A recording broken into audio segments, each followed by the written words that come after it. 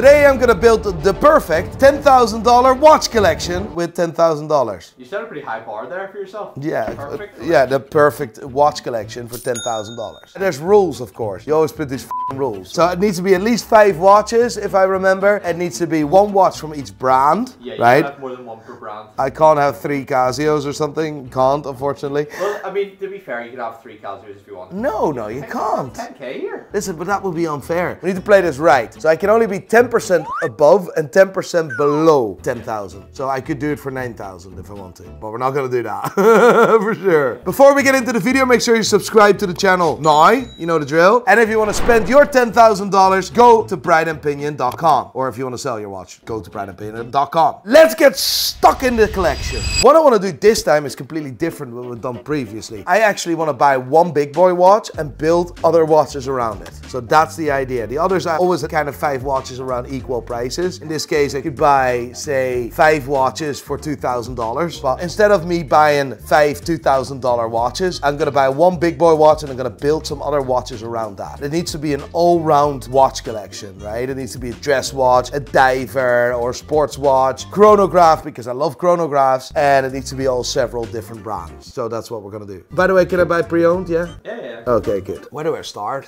Big fan of chronographs, big fan of divers. My first choice is going to be a chronograph, a Longines Navigation Big Eye. One of my most favorite chronographs ever produced. A watch with an incredible story, to be fair, because this watch is based on a vintage watch which Longines received from a customer to service, and they never knew about the existence of that watch. I think it's an absolutely beautiful watch in every way possible. The size of the watch is also perfect, 41mm, and next to that it comes on a leather strap, basically killing 2 birds with 1 stone here, because you can use it as a dress watch and you can use it as a cool chronograph. I really love that watch. I think the retail price of this watch is about $3,800, but pre-owned you can get them a very good one between $2,200 and $2,600. So let's put $2,600 on the counter. We've spent already with 1 watch a quarter of our budget. So I wanted to have a big boy watch and I wanted to build a collection around it, but now I've already spent over a quarter of our budget. So I'm not sure what's going on. You need to rethink your strategy. Yeah, I need to rethink my strategy, but this one has to be included. Fact. I love the direction Longines is heading. Like, it's just class.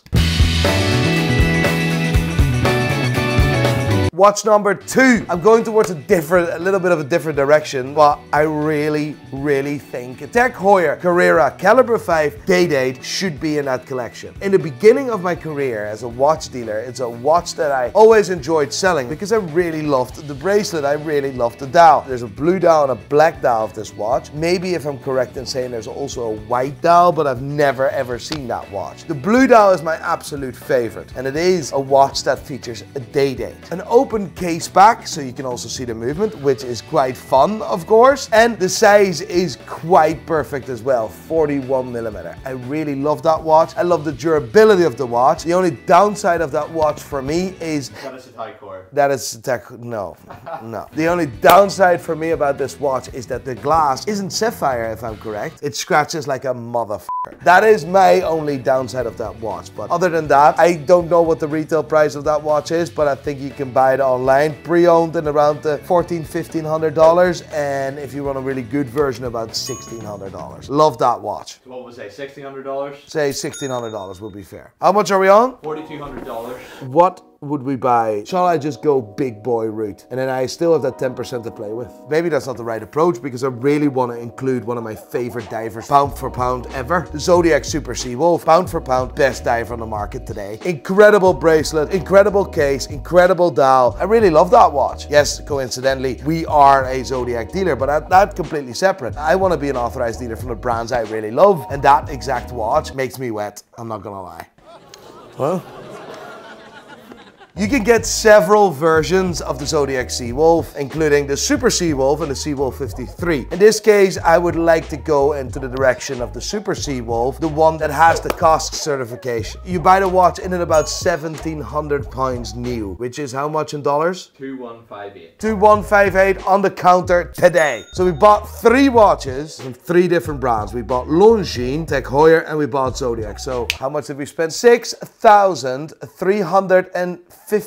$58. That's not bad. I could buy another watch at $3,000 and then I could buy a $600 watch. We always need a hardcore watch in our collection. A watch that you can use while being in the garden, while digging up some corpse that you just killed the night before. You need a watch that can withstand it all, that can handle it all. And of course, that's a G-Shock in this case. So I would put $150 for the G-Shock G2100 series. Say $140. Not sure what the exact price point is in dollars, but $140. That needs to be included, fact. And that allows me to go into $3,500 mark. Maximum price, $3,600. I'll just say between 4.5, just to make sure I don't miss any opportunity there. And there's absolutely nothing.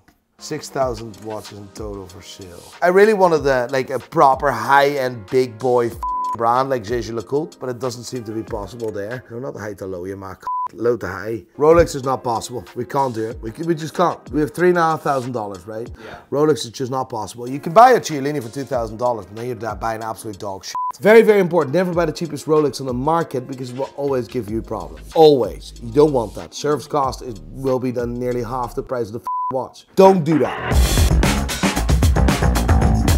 Right, you need skinny wrists for this. Average man can wear it. I can't wear this. A Vacheron Constantin Paternomi, right, in solid gold. You can buy that watch for £3,500. The only problem with that watch is it's small, 34 mil. I'm building its perfect collection for me, not for someone else. So I can't choose it, but I want to choose it. If I had small wrist, I would definitely go into that direction. But unfortunately, I have fat wrist and I'm a fat so I can't do that. So we need to look further.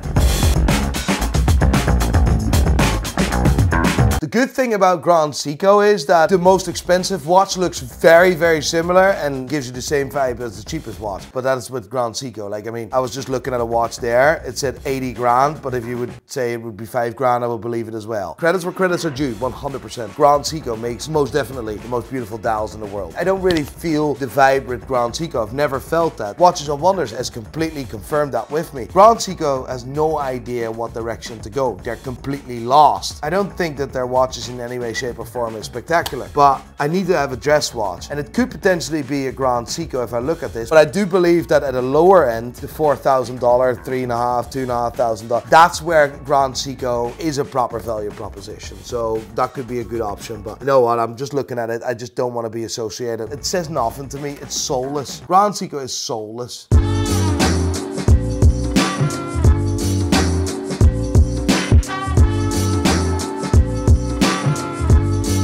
Johnny, I think we're on a winner. Yeah. I think we found it. I think we have a winner. This is from a brand you would have never expected me to choose from. We're going to be a little bit over budget, like a few $100s. That's all right. A watch brand that was founded in 1988, and that's a year after I was born, and I remember it well. It was founded by a Dutch couple. The name Frédéric Constant is a really up name because it's got nothing to do with the watch brand or the person that started it, because the couple that started it was called Peter and I think something with Alex, the name Alex. So Supercar Blondie? No, that. Let me be completely straight here, right? Frédéric Constant has basically been an homage brand for Patek Philippe for many years. They basically copied everything what Patek Philippe done, design-wise, copied it, just made a watch that looked like an expensive watch. I didn't like that strategy, I don't like that strategy, and to be honest, you were able to get a Frédéric Constant at any airport, anywhere in the world for buttons. I think the value proposition at the time of Frédéric Constant was horrendous. But listen, mistakes in the past, we'll leave that in the past. The brand is actually doing some good stuff. Started to make movements in-house, starting to make their own designs. They're investing a lot in their own people and in their own infrastructure, and I really, really like that. One of the first watches I always really, really wanted was the World Timer, was the Frédéric Constant World Timer. This is one of the reasons why I'm obsessed with the World Timer, but I never got one, I never bought one. The World Timer has been in production for many, many years. But I think that is the watch I would like to include that would finish the collection in one go. A watch that you can use while traveling and see the time all over the world and wear it as a hybrid with a dress watch as well. The Frédéric Constant World Timer. A watch that, by the way,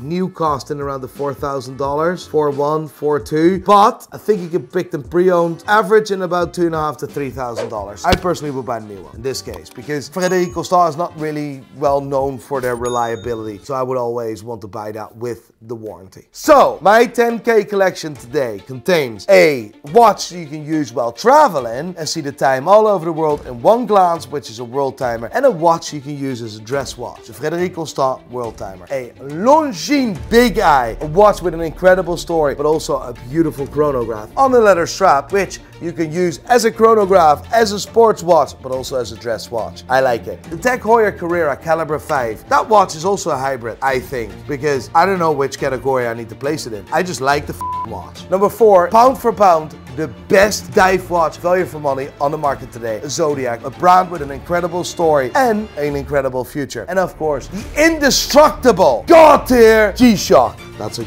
great collection. So we've spent $10,698, and I actually think that this is a near perfect watch collection. What do you think? How does your perfect watch collection look like? Which watches do I need to scrap and which watches do I need to replace? Gonna go home, Daddy?